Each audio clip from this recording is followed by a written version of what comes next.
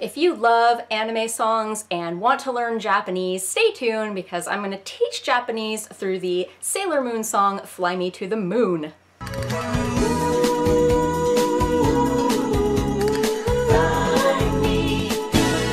So this was a fan request from Roya Ball. For those of you who don't know, I have a Patreon, and if you support me at the $10 level, I will make a video of your choice. This person did not support me at the $10 level at Patreon. However, Roya Ball sent me a very, very generous contribution through PayPal. That is also something that you can do.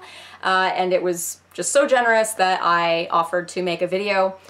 And Roya said, hey, can you break down Fly Me to the Moon from Sailor Moon? So that's what I'm doing. Now, as huge a Moonie as I am, I actually was not familiar with this song. It's from a Music Fantasy CD, I think the 3rd volume? Like, I had the 1st volume of Music Fantasy. I had purchased the 2nd volume of Music Fantasy, and I didn't really like it, so I gave it away. Actually, I think I sold it to somebody. So I wouldn't have bothered getting the rest of the Music Fantasy CDs. But yeah, it's a cute, jazzy, Sailor Moon-y kind of song from Sailor Moon. So I have a link down below in the video description if you want to get that song. So let's get started. Whoa, the background is orange all of a sudden.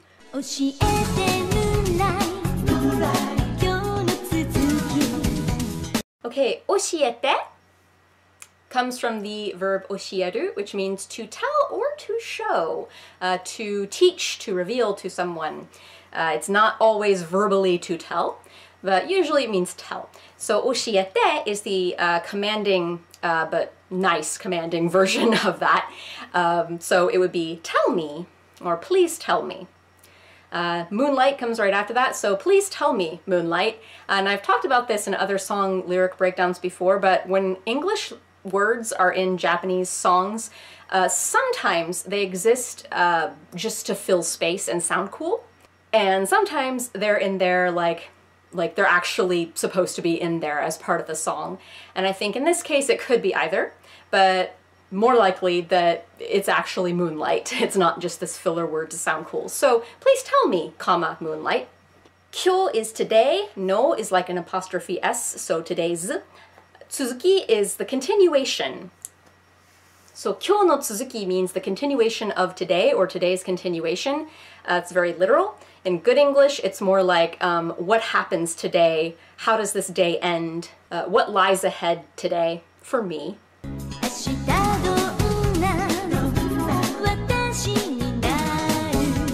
Ashita means tomorrow, or sometimes the future. Donna means what kind of. Watashi is the feminine version of I, or sometimes it's gender neutral, but in this case the singer is female, so feminine version of I. So donna watashi is what kind of me, what kind of I, what kind of myself.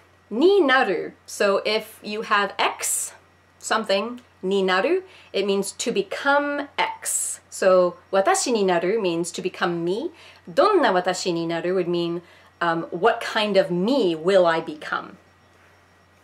So ashita donna watashi ni naru is what kind of me will I become tomorrow or in the future. But in better English, it's like what kind of girl will I become tomorrow?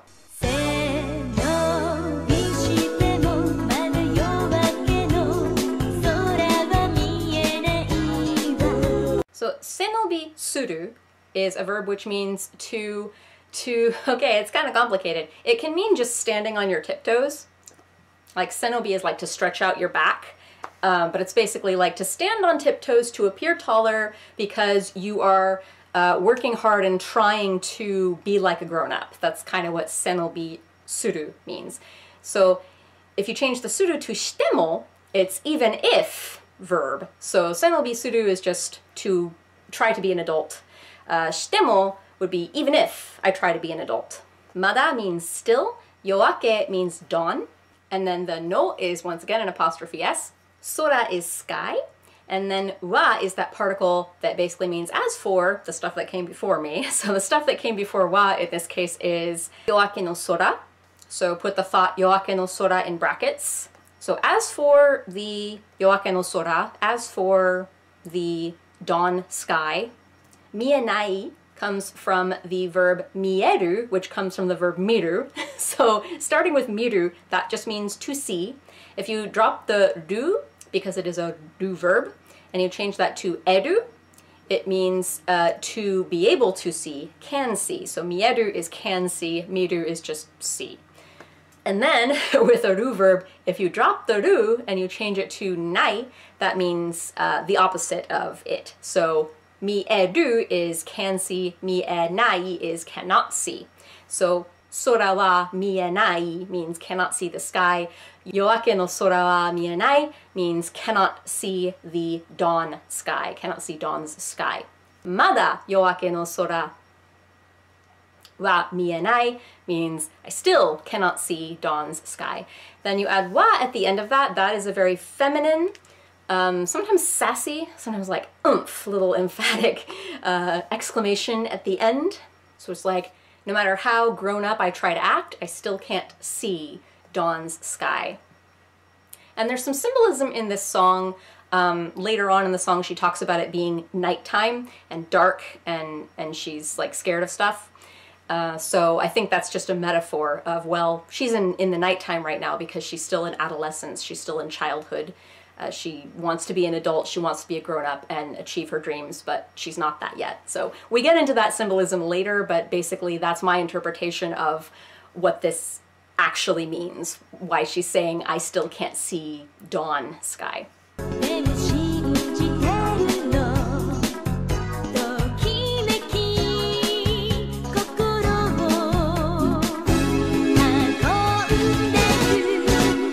Demo means but, however.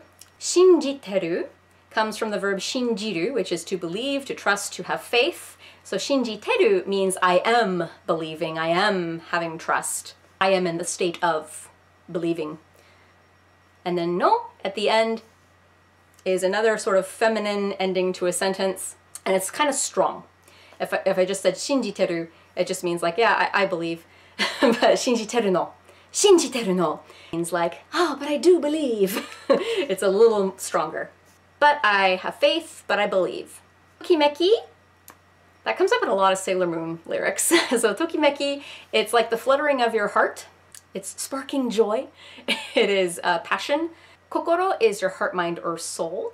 And o after that means that it's the particle that means a verb is going to happen to the noun that came before that. So a noun is going to happen to kokoro. Hakondeku. Okay, that is a verb that has gone through many transformations. So the original verb was hakobu, which is to carry or to bring, usually just to carry. Hakonde is like the te form of hakobu. So hakonderu would mean like is carrying. Hakondeku means like it is carrying it and going, sort of. It's shorthand for hakondeiku. This is more like the contracted version of that. So hakondeku, it is being carried to a destination. So literally, tokimeki, passion, my heart fluttering, is carrying my heart, my soul. Again, I think that's a little more metaphorical, a little symbolic. It's more like my passions will guide my heart, will take my heart where it needs to be.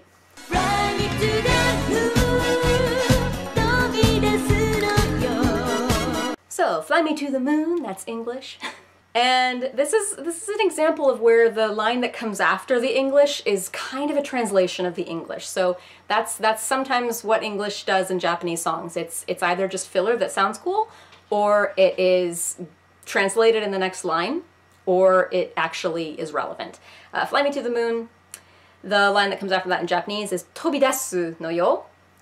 That basically means to fly. So tobidasu means to take flight, to fly. No yo is kind of like, it's like a fairy godmother giving someone advice. It's that kind of tone. It's like, now you are to fly, young child. It's like, it doesn't necessarily need to be applied to a child. I'm just saying that's like a pretty good example of like, no yo. Like, yeah, hey, you do this thing that I tell you to do. Because I care about you.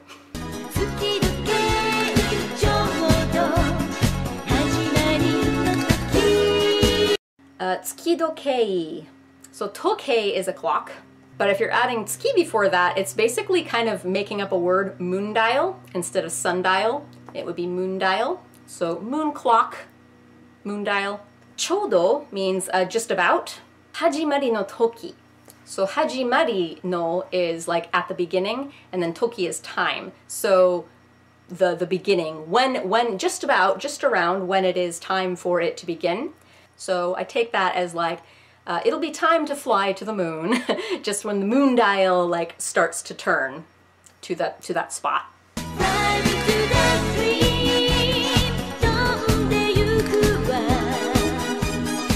Fly me to the dream. Tonde iku wa. So tonde is the te form of tobu, which is to fly. So tobidasu is to take flight. Tonde iku is like to keep flying. I'm going to keep flying. That's what the iku at the end kind of means with the verb. And then wa, again, we have that little sassy feminine ending. Like, yes, I will keep flying. Thank you, fairy godmother.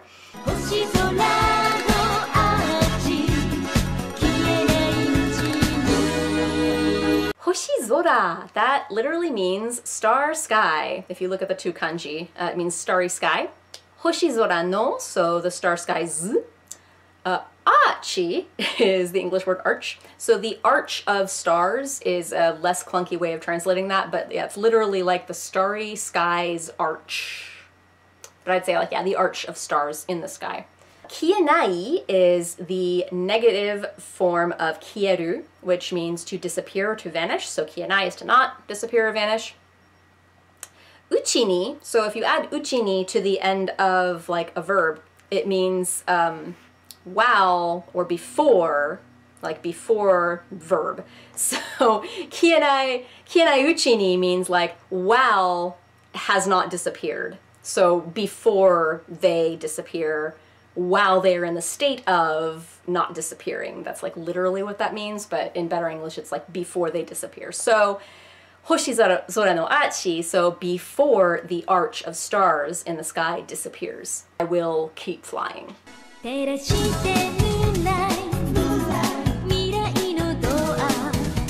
Terashite is the kind imperative form, like please, not imperative, but please imperative form of terasu, which is to illuminate. So terashite is like please illuminate. Moonlight, so please moonlight illuminate. Mirai is the future. No, apostrophe s, so the future's doa is English door. So future's door or the door to the future. So please moonlight illuminate the door to the future.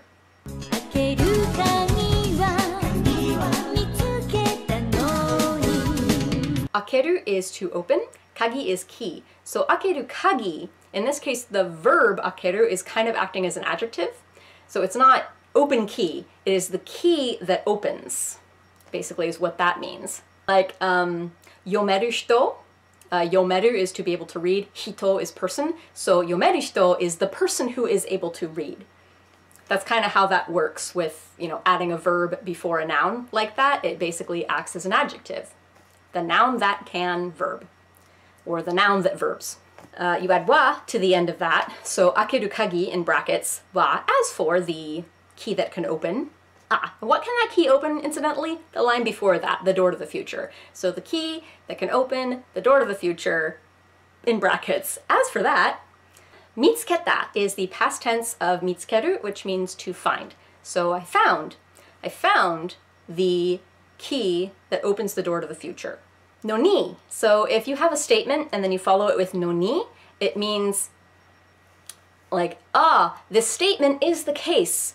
However, alas, like, even though this statement, I am now going to follow it up with something that kind of cancels out what I just said, because it's like even though it was a beautiful sunny day today, I forgot to bring my sunscreen, so I couldn't enjoy myself at the beach. Like that's the kind of situation where you use no ni in there. It's like something. Isn't that great? No ni. something. So she says, hey, I found the key that will open the door to the future. That's great, but there's a catch.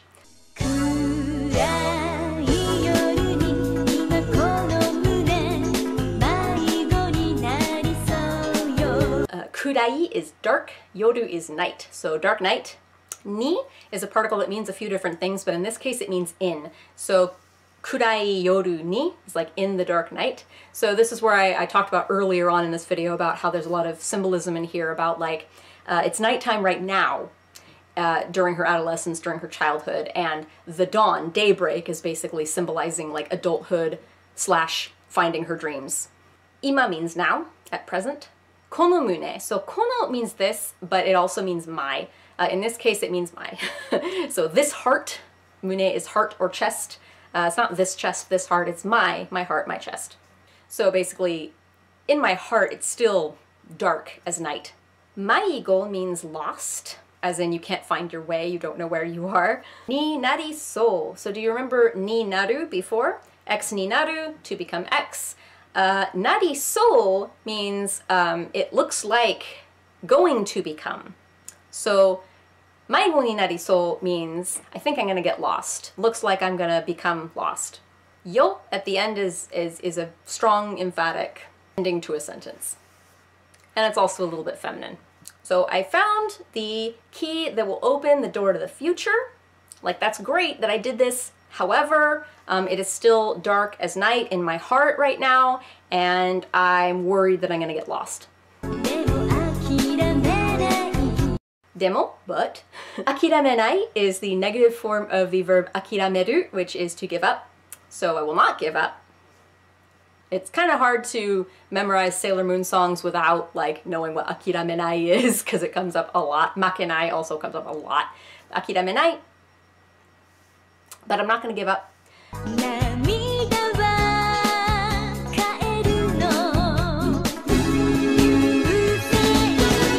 Namida is tears, wa, so as for tears. Kaeru, to be able to change. And then the no at the end of that statement, namida wa kaeru no.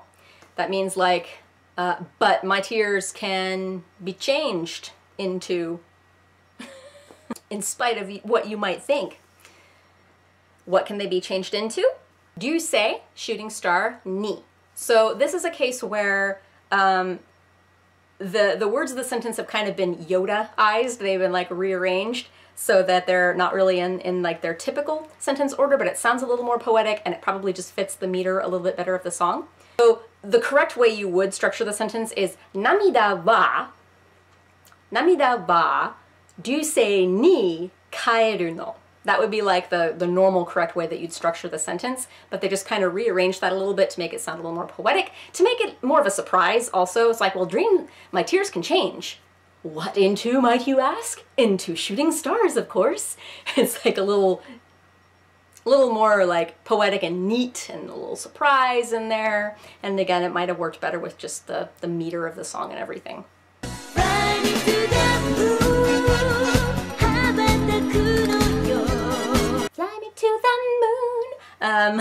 Habataku. Habataku is to flap your wings, really.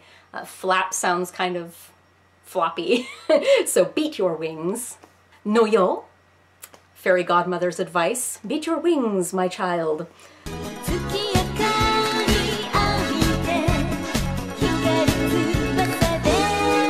Tsukiakari is moonlight, so tsuki is moon, akari is light, so tsukiakari, moonlight. Abite is the te form of the verb abiru, which is to bathe in, so bathing in the moonlight. Hikaru tsubasa. So hikaru is a verb that means to shine. Tsubasa is a noun, which is wing or wings. So remember that, that rule earlier where you've got a verb and then you got a noun right after that. What that often does is it makes the verb an adjective. Like the verb is basically describing what kind of noun it is. So it's not just tsubasa, wings, it is hikaru tsubasa. It is wings that shine. So shiny wings. De is a particle which means with or like by way of, by use of. So using shiny wings, bathing in the moonlight, I am going to beat my wings, in parentheses. So in better English, it's time to beat my wings glowing in the moonlight. Or even more romantic and more localized, beat my wings kissed by the moonlight. Fly me to the dream, Tashikametai comes from the verb tashikameru, which is to make certain of something. So this is again a do verb. If you drop the do and you change that to tai, it becomes the I want to do the version of the verb. So tashikameru is just to make certain. Tashikametai is I want to make certain. What does she want to make certain of exactly?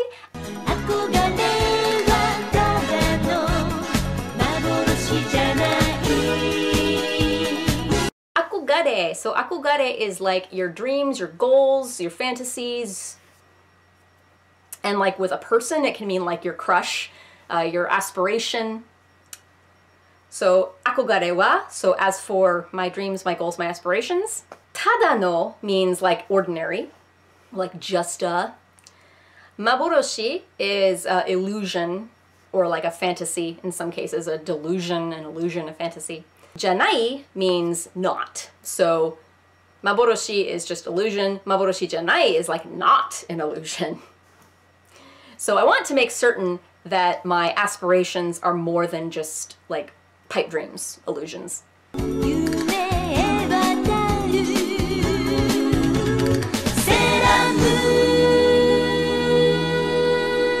Yume is dream, like literal, you're asleep, you're dreaming, but it can also mean symbolic, you know, my dreams, my aspirations. Not to be confused with akogare though, akogare is like slightly different. Yume e, so e is a particle that means towards, so towards my dreams. Wataru means to sail, actually. This is kind of cool. I think this is the only time I have seen in Sailor Moon that I can think of off the top of my head any reference to actual sailing, like on a ship. Because usually the sailor metaphor, or not really metaphor, just the sailor motif of Sailor Moon is more based off of just sailor school uniform. It's not really like she's an actual literal sailor on a ship. So I think that's kind of cool that they're mentioning sailing imagery here. So yume e wataru, so sailing towards my dreams. Sailor Moon, Sailor Moon. So you just kind of reverse that entire word order in that sentence. Sailor Moon sailing towards her dreams. Like I am Sailor Moon sailing towards my dreams.